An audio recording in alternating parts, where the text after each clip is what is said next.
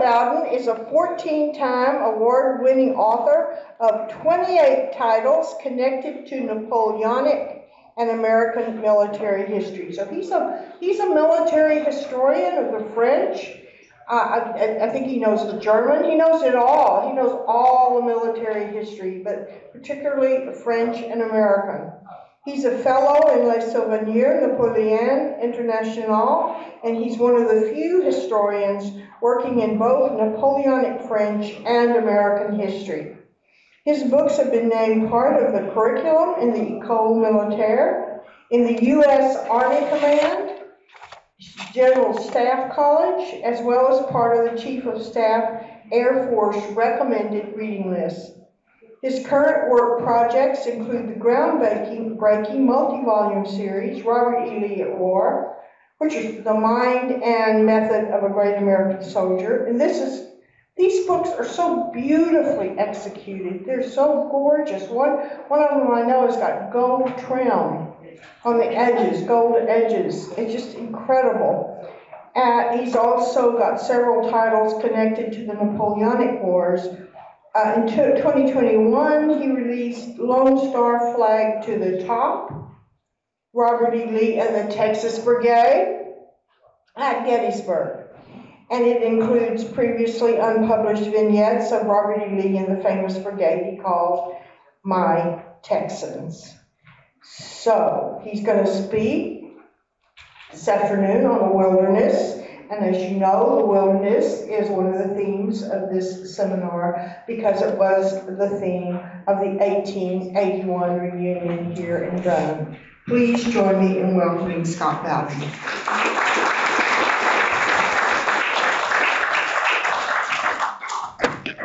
Today, Martha asked me to talk on Robert E. Lee, the Texas Brigade in the Wilderness.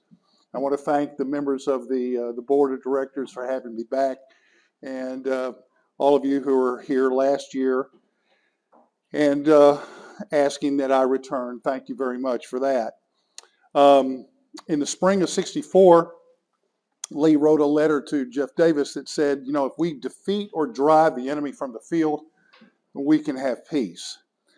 And rather than today give a micro history of the wilderness, so I thought I'd touch on many things that impacted the Texas Brigade, Robert E. Lee's leadership, and end up with the action at the wilderness.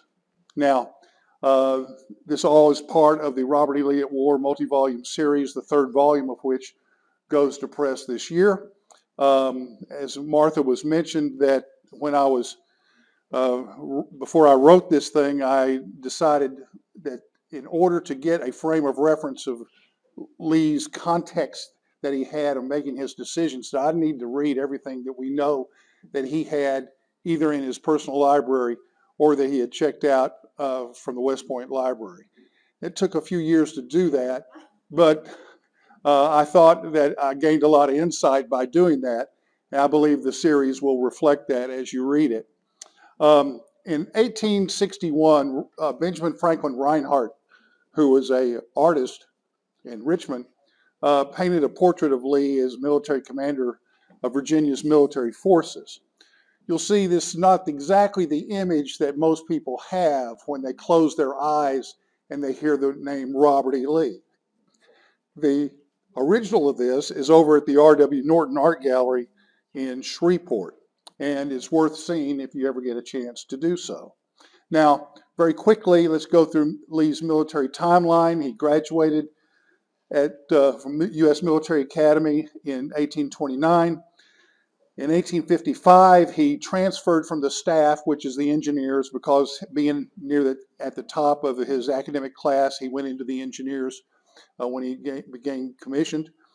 And he transferred to the line, that was the cavalry, in 1855, when those 4 regiments of infantry and cavalry, 2 infantry, 2 cavalry, were raised for frontier protection. And so he became a lieutenant colonel in 1855. March 1861, he received his commission as full bird colonel of the 1st U.S. Cavalry from Abraham Lincoln. Okay.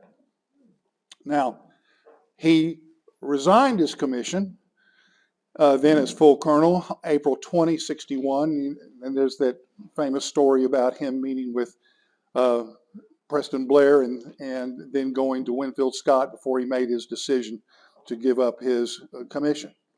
Now, from April 23rd, so back again, he resigns his commission April 20. On April 23, he accepted Virginia's offer to be the commander of her military forces.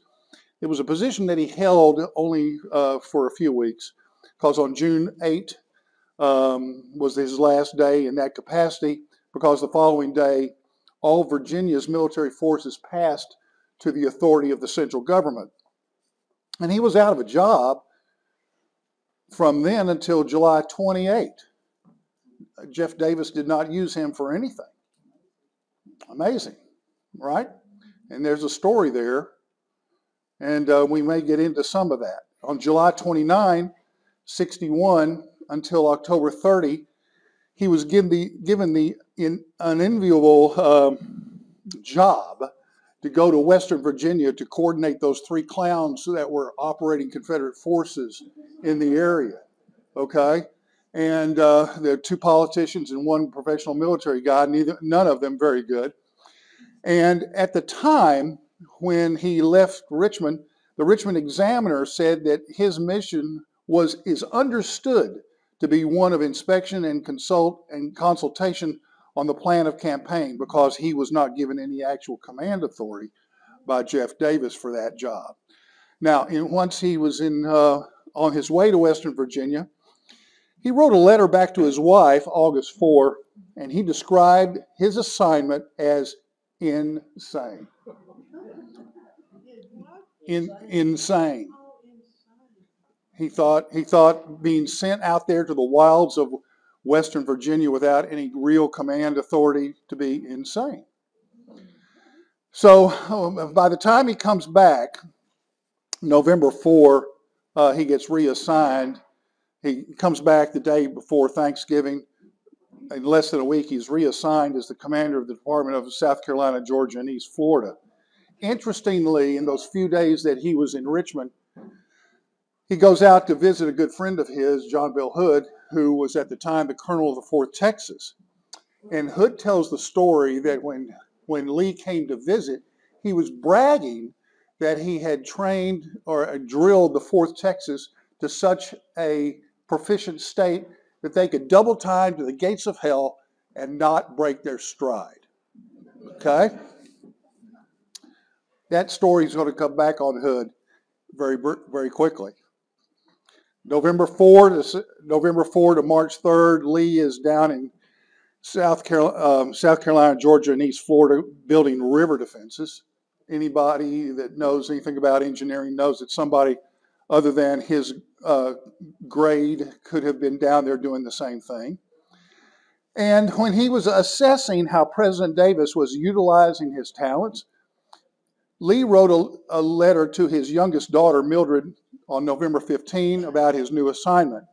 And he said it was another forlorn expedition, worse than West Virginia. He had no high expectations or appreciation of how Jeff Davis was using him. Now, when he's recalled to Richmond on March the 2nd, he arrives the next day and he spends 10 days cooling his heels doing nothing, because Davis is not very happy about the fact that the Confederate Congress wanted him recalled. In the meantime, there is a bill passed to be not a commander-in-chief, Davis is the commander-in-chief, but to be in an office of commanding the Confederate armies and coordinating all the military activities. Now, Davis vetoes that, or he returns it without signing it, and the Confederate Congress cannot overcome that in effect a veto. So Davis convinces them that Lee's going to be his advisor, and he maintained that until May 31, when Joe Johnston got wounded. Now, the editors of the faraway newspaper Charleston Mercury were not fooled by what Jeff Davis was doing, and they accurately described Lee as being reduced from a commanding general to an orderly sergeant in their March 24 edition. Now, June 1, 62, with Joe Johnston seriously wounded at Seven Pines in their fighting for the railroad station at Fair Oaks, Davis had no choice but to name Lee as commander of the Confederacy's principal army. Finally, Lee had a real command. So he takes command, Jude 1, and what he finds is a mess. The army that he inherits is nothing more than congeries of units without discipline, without lacking cohesion. They had no esprit de corps. Bob Chilton, who was often called Lee's chief of staff, said that Lee inherited a command that was, quote, an armed mob, a ragtag collection of, quote, magnificent material of undisciplined individuality. That was the emphasis in the original. Now, but Lee had no time to rest on all this. He initially began what amounted to a 19-hour workday every day. He spends the next several weeks reconning the federal lines to assess and analyze what they were going to do. He had to inspect the regimental camps to get to know the officers as far down the chain of command as he could.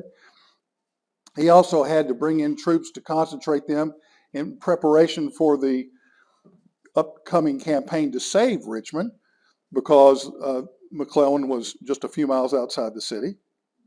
And he also had to draw up a plan to repel the federal army. Now, Lee and his staff, shown here, he came up with the plan of campaign, very Napoleonic, turning maneuver. At least initially it was. It became a much smaller size one.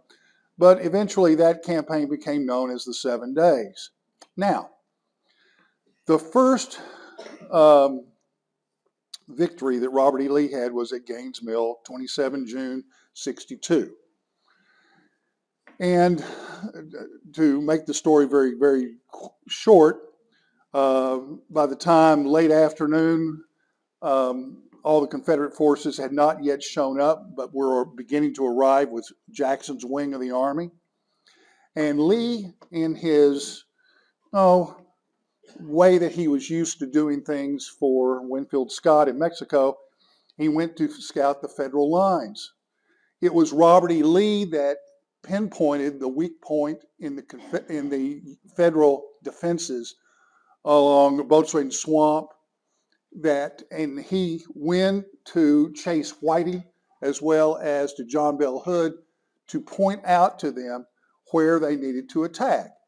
That's when Lee told Hood, you know, you were bragging about how you could double time the Fort Texas to the gates of hell and not break their stride. Well, now you're going to get your chance. Incidentally, the veterans of Lee's army always considered the federal lines at Gaines Mill to be the most formidable defensive positions they ever saw during the war. Okay? Much, much more formidable than what they saw on other fields. And he's talked, Lee's personal recon spots the weak point, and he communicates that to Whiting and Hood. And after Hood dismounts, he leads Fort Texas, as we know, that breaks the federal lines and initiates the breakthrough. 2 days later, the Texas Brigade is in basically a reserve role during the fighting at Frazier's Farm, where Lee tries a double envelopment, that he takes a page out of Hannibal Barca's playbook from the Second Punic War about how to envelop an enemy force that is much larger than yours. It would have worked probably had Jackson not dropped the ball at White Oak Swamp when Longstreet was doing so well down on the Frazier's Farm front.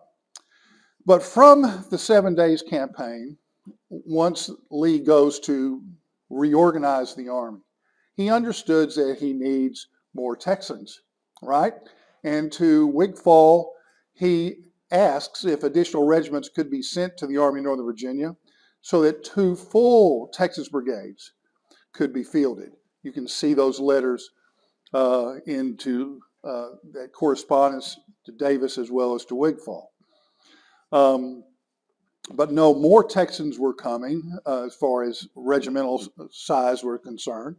And the next time the Texans were in action was at Second Manassas. This image of Lee, Jackson, and Longstreet having a conference the afternoon of the 29th after Longstreet's wing with Lee present arrived that morning.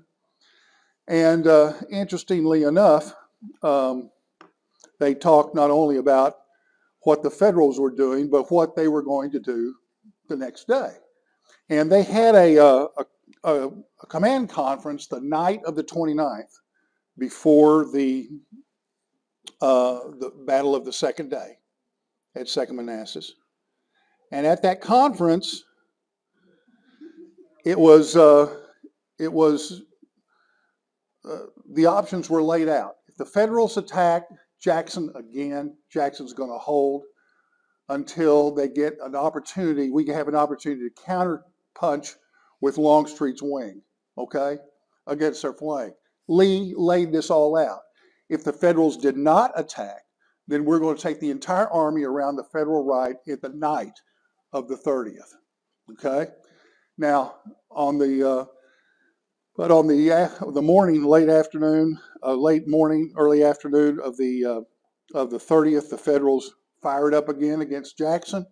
Jackson's wing holds, and then because the Confederates on the Longstreet's wing are already deployed, the Texas Brigade had, in the afternoon of the 29th, launched what is known as a reconnaissance in force, basically, to kind of get out in front of their line. And they had a minor action there, but they kept their positions. And at the conference that night, it was discussed that if Longstreet's column was to launch on the 30th, they would go in and attack en echelon from the center. Now, people that know military terms know that you can, if you have an echelon means in steps, right? You can echelon from the right, you could echelon from the left, or you could echelon from the center, which looks like a giant arrow, okay? And at the time, the Texas Brigade was already positioned to be the tip of that arrow, and that's exactly how they launched it on the afternoon of the 30th, that the Texas Brigade was the tip of the Longstreet's column, the arrow of the counterattack that struck the Federal lines. Okay, so the Texas Brigade is the tip of the Confederate wave. The counterattack on August 30, 62 does great damage to John Pope's Army of Virginia. It's arguable that they could have been, completely annihilated on the battlefield had Jackson not disobeyed 2 direct orders from Lee to get his guys moving after the morning action, because it was his inaction, that's Jackson's inaction, when Longstreet is striking the Federal left.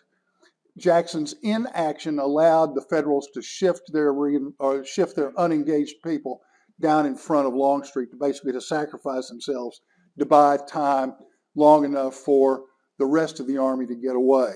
Had Jackson pressed them from the front, they would not have had the opportunity to do exactly that.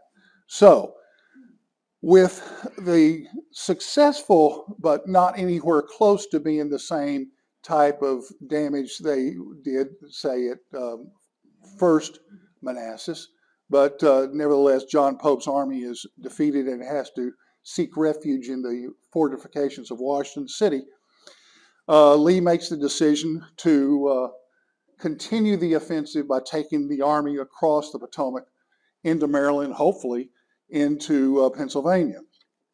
Next action, Texas Brigade seizes at Sharpsburg, when in the morning of the 17th, the Texans, part of Hood's division, temporarily on loan to Jackson's wing of the army, are called to shore up Jackson's very quickly crumbling front. at Sharpsburg. And in the Miller cornfield, as the Texas Brigade, along with Evander Laws or McKeever Laws, Alabamans on their right, their left flank support in the form of Jubal Early's Virginians are withdrawn. And that's one of the reasons that why the Texas Brigade gets hammered so badly at Farmer Miller's cornfield is because their left flank support was lacking.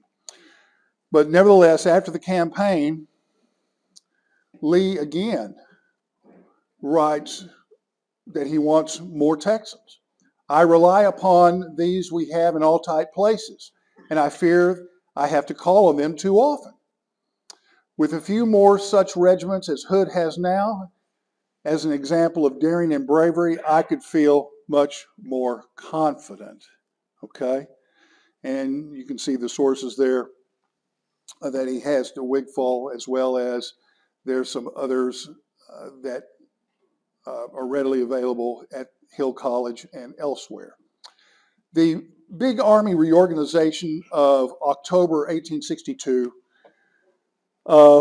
is one of Lee's most enduring accomplishments that he did administratively with the Army, because he has to set right what he inherited back in June. Now, although the Army had not emerged victorious from the Maryland campaign, you have to remember they got lots of captured ordnance, small arms, munitions, wagons, horses, mules, and much more that significantly helped to improve the Confederate logistical capabilities. And in addition to that, the accomplishment of Lee's command had achieved during the first summer of his tenure helped change the Army for better. Now, despite all the challenges facing Lee and his inherited command that had dated back to the 7 days, and despite all the hardships, the Army had developed a new esprit de corps and an elan. Now, these newly developed traits were undeniably due to, in large measure, to Lee's superior leadership that he had shown over the summer.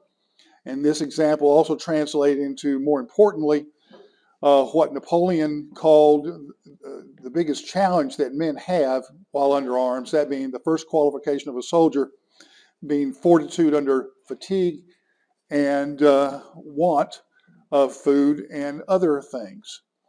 Okay? Now, without question, Lee's men had triumphed the 7 days, Second Manassas, despite the lack of enough officers, proper subsistence, woefully inadequate medical services, inferior equipment, as well as shortages, clothes, and shoes. And by the time the Southern banners were brought back to Virginia after the action at Shepherdstown on the 20th of September, 62, the men in gray or tattered rags standing beneath the colors didn't even look like an army. Yet their success over the past months had created kind of a dual implicit pride and trust in their commanding general, as well as a newfound confidence in their ability to overcome their dawning shortages. I'm sure a lot of you have read about the condition of the men at this period of time. And within the annals of American history, only the patriots who won independence for the colonies were ever physically more challenged to march and fight and endure on less. But Lee had instilled in them that, like their forefathers, they had to have this collective spirit and a temperament for an audacity and a determination to conquer or die. And in this reorganization, Lee made many changes that were based on his personal observation the previous summer. And he wanted to put his best brigades in select divisions so that when they needed to hit hard, they were not all concentrated into one division, but they had different ones in different places, okay? All came from his examples of knowing what their combat value was. We'll get into a little bit of that in a little bit later.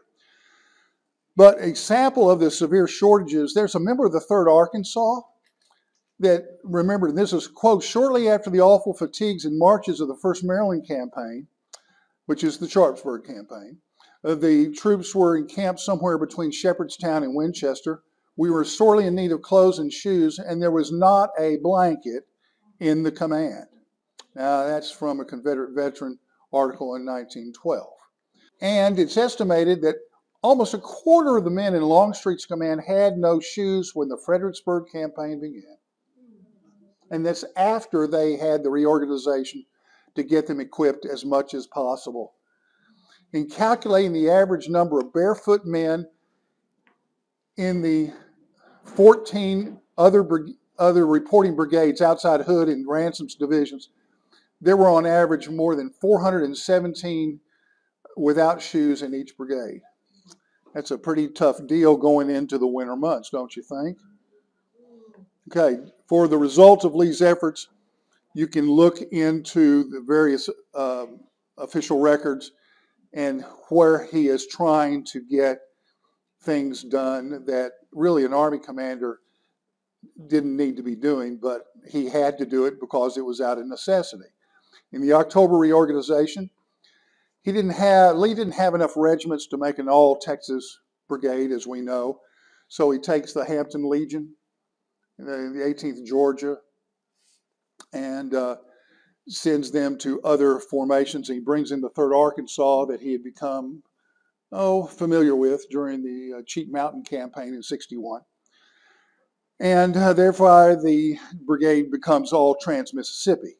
Jerome Robertson of the 5th being the brigade commander. Now, as we see, Wofford, the 18th Georgia, was sent to Cobb's brigade. Hampton's Legion was sent over to Micah Jenkins' South Carolina brigade. October reorganization, he restructures the commands based on his close observations of the summer battles of '62. These are available at the National Archives under the Army Northern Virginia Record Group 109, as you can read. And the army that emerges from those fall camps is truly Lee's army. He leads them into Pennsylvania in the summer of '63, Texas Brigade on July 2nd in action. Again, this famous picture by Dale Gowan of the 1st Texas, taking Smith's Battery out, part of Smith's Battery out on Hawks Ridge. The 4th and 5th Texas, in the meanwhile, are ensconced down at Slaughter Pen in the base of Big Round Top to push up against Little Round Top, as you can see there. These images by Gowan are terrific. Now, by the time of January '64, I wanted to pause for a minute and have you all look at this. Here's a man, April '61, and the same man, January '64. And if you don't think stress of carrying a small republic on your shoulders, the future of a republic on your shoulders, doesn't do things to you, just take a look at that. I understand one is in color and one's in black and white, but you can still see what the toll that took on him. Okay? Now, for the 1864 spring campaign, the Eastern Theater, as you can see here, this is a map from '62, but I put it up there because it shows the complete waterways down on the east side of the map, as well as where Richmond is. And I'll tell you what I'm going to do. I'm going to come out here and use this laser just to make sure everybody's on the same page. Okay? Richmond, for you over here, Richmond's right there. Okay? And over here, Richmond on this side is right there, right there. It's where Richmond is. Okay? Now look at the waterways, if you will, and ask yourself, if you were going to lead 100,000 men, over 300 cannon, and 70,000 animals, 80,000 animals, against the Confederacy, what would you rather do? Go overland or take the army by water and land on the south side of the James and disembark them there and go straight at Petersburg? Ask yourself. what makes more sense? Okay? It makes more sense to go by water, doesn't it? Okay? Well, instead, we have up the upper left of the map, we have the Federal Army concentrating around Culpeper, while the Confederate Army around Orange in front of Gordonsville is, contesting them on the western side of the overland route. Why was it that Grant was insisted by his superior officers, meaning his civilians, to take the army overland?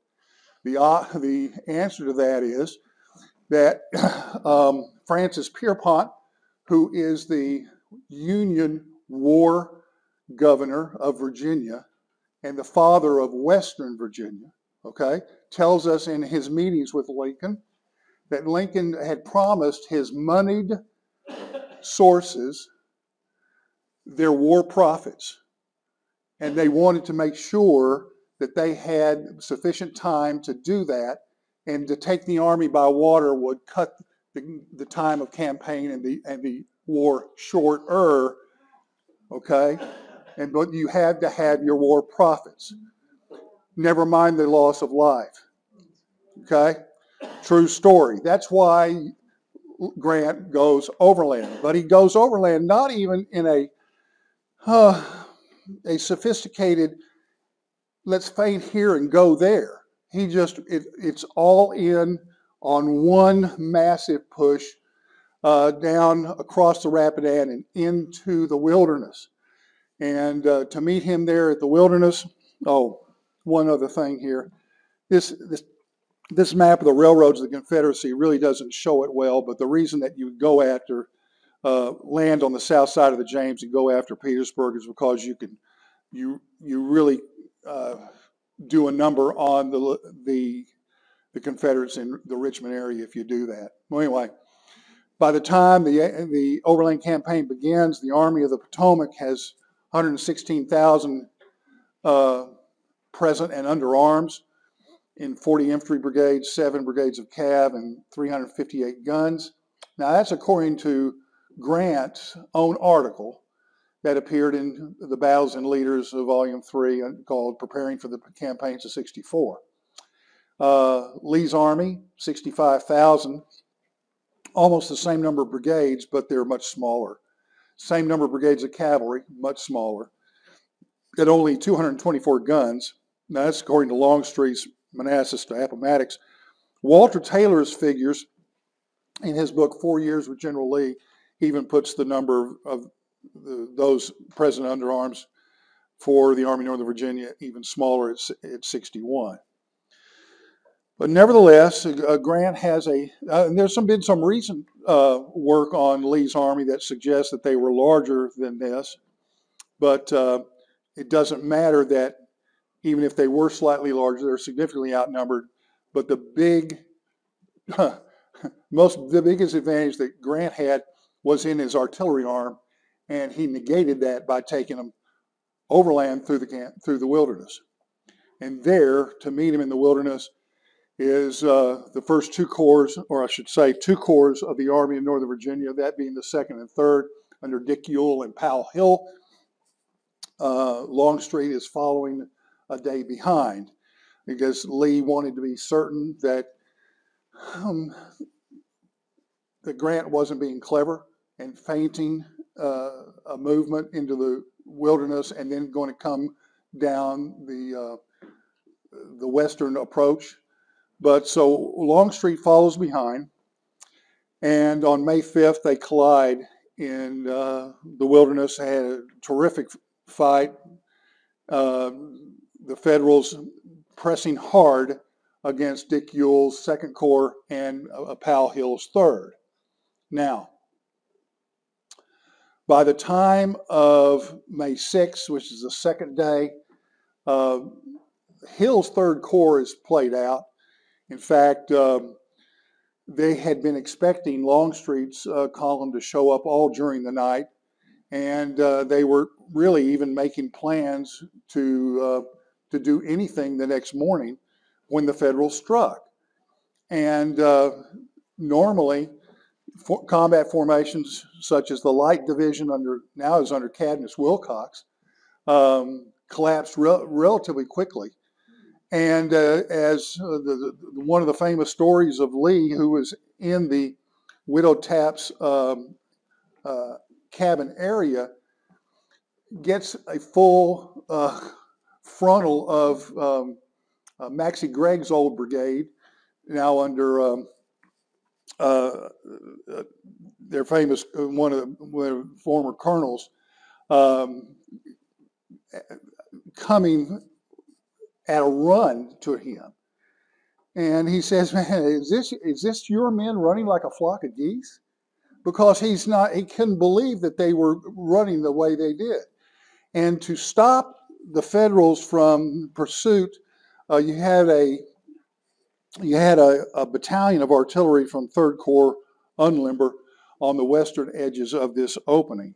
Now, Lee meets the Texans behind Tom Pogue's artillery battalion. Federal lines are about 1,300 yards away from Pogue's 16 guns that are unlimbered and whose muzzles control the intervening terrain. Now, it's while John Gregg, the new brigade commander of the Texas Brigade, is deploying behind Pogue's guns, is when Lee meets up with them. And according to many, Lee says, give those men the cold steel, those men being the Federals. They will stand and fire all day and never move unless you charge them. That is what Robert Campbell remembered Lee telling John Gregg as he rode upon the scene. That article is in Lee in the Wilderness in Harvey Hill's periodical called The Land We Love, October 68 edition. Hurrah for Texas, hurrah for Texas. Lee to the brigade as he quoted in Susan Pendleton Lee's memoirs of William Nelson Pendleton. Okay? Texans always move them, Lee told the brigade, as quoted by Frank Chilton in the Unveiling and Dedication article. And there are about 24 contemporaries that recorded the verbal exchanges between Lee and Gregg's men. Now, it was at this time that Lee moves at the head of the Texans through Pogue's guns, saying, hurrah for the Texas Brigade, shouted Lee, and there's a mighty cheer that follows. One member of the 1st Texas recalled, I never heard such a shout as when General Lee, mounted on his splendid horse, appeared a warrior where every god had set the seal. And as Lee moved to the front of them, this is still behind the artillery line, Tom Pogue recalled that Lee was perfectly composed, his face reflecting grim determination. Not only that, Pogue, being an artillerist and also having lots of interaction with animals, recalled that General Lee's horse Traveler also sensed the intensity of the scene, as indicated by his raised head with ears pointing to the front. Very interesting. Now, according to the Texans, Lee wanted to lead the charge. And many eyewitnesses recorded that they saw tears streaming down Lee's face. The fire of battle was in Lee's eyes, and he quivered with emotions. That's Winkler. I will lead you men, as quoted by Captain A.C. Jones of the 3rd Arkansas. I want to lead the Texas Brigade in this charge. Lee is quoted again by Wheeler of the 4th Texas.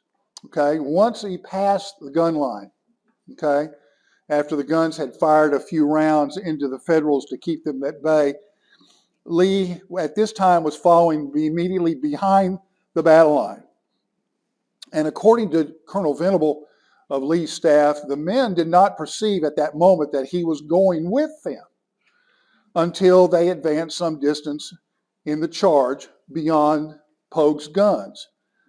Porter Alexander, who was not there, but he's pretty reliable as far as telling people what happened, said that the old man with a light of battle in his eyes rode up behind their line, following them in the charge. Now, go back, Lee, to the rear. Rick Featherston's ancestor, Malachi Reeves, Company I, 1st Texas, said this: "At this critical moment, General Lee rode into the same opening between the lines, our 1st Texas on his left and the 4th Texas on his right. The heat of battle was growing and our men were falling all about us. 4 of our men sprang for the bridle, reined his horse to a stop. At the same moment, 4 of the 4th Texas reached out for the same purpose. From the ranks we yelled, 'Go back, Lee,' to the rear." Now, at least 38 eyewitnesses described the shouts with which the Texas Brigade members turned Lee back from being part of the charge. Okay? Turning Lee and Traveler around, 2 enlisted men are among the best candidates for grasping Traveler's reins and turning him around. 1 from the 4th and 1 from the 5th Texas are the 2 leading candidates. Now, contemporary sources list who those men are, and you can read those and make a decision yourself. But basically, this map, or this shows the path of the 4th Texas going from Tom Pogue's gun line to strike the Federals that were on the eastern edge of the clearing. Now, it was important because the Federals were steamrolling in this direction from your right to the left, and they had to stop their advance and drive them back. Now, the Texas Brigade directly attacked into 2 Federal brigades numbering more than 6,100 combatants. Texas Brigade had 800, right? Now they're outnumbered 7-1. Now, not all of the Feds were on the front lines, but the numbers are significant because they had immediate tactical reserves. This map is hard to see, but you have the 4 regiments of the Texas Brigade going into the 2 brigades of Federals. 800 charging over 6,000. Eyewitness assessments: "I need not say that the Texans went forward in their charge and did well their duty. They were 800 strong and lost half their number killed and wounded on that bloody day. The battle was soon restored and the enemy driven to the position of the night before." That's Colonel Venable of his staff that saw the action. It's quoted in Lindsay Long's Memoirs of Robert E. Lee. Now, the Texas Brigade casualties are broken down in Mike Priest's book as follows. You see present, he gives them 790 that were present. The total casualties, 440. Interestingly enough, Federal casualties on May 6 among the units engaged against the Texas Brigade. Analysis of the unit casualties estimate Federal casualties of the units that were against the Texas Brigade while they were facing them in this 15 to 20 minutes. They suffered casualties in excess of 1,130. Now, therefore, while the Texas Brigade casualties were very severe, by attacking far superior numbers of Federals, the Texas Brigade inflicted significantly more damage than they suffered. Now, you might think that was strange. Well, not necessarily. The trend of first displayed on large scale at Gaines Mill, repeated at Second Manassas, Gettysburg, and even Chickamauga, was displayed again at the Wilderness.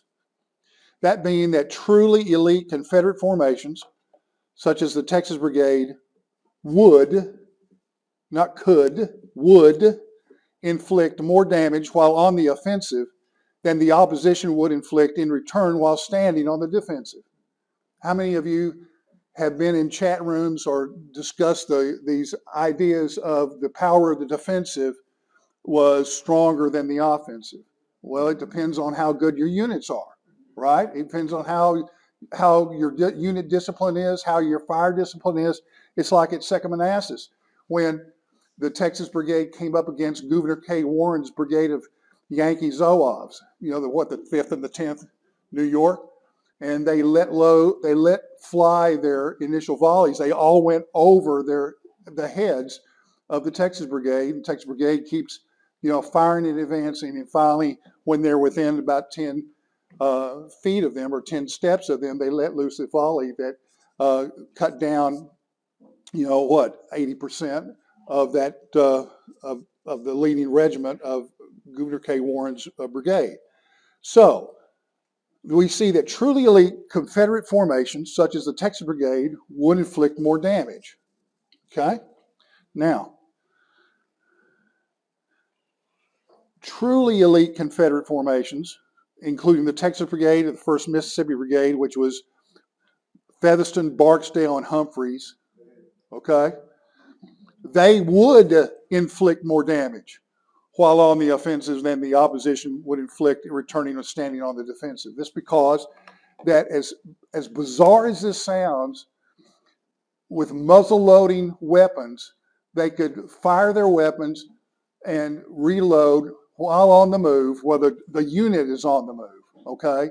And then fire again with more lethality than the defending formations could deliver as they were coming into them.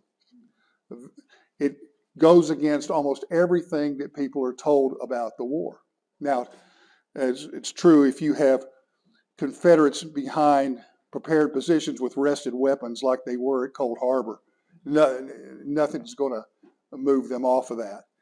But you have to realize that really good Confederate units attacking were very lethal, as well as the Texas Brigade, as well as the Mississippians and others. And we see that there in the casualty returns from these different battles. So, the Texas Brigade examples: Gaines Mills, Second Manassas, Sharpsburg, Gettysburg, Chickamauga Wilderness. What we take from that is that the Texas Brigade was arguably one of the very best combat formations ever wear an American uniform, okay? And their combat performance and record confirms that. And that, ladies and gentlemen, is the end of our presentation with the Texas Brigade at the Wilderness.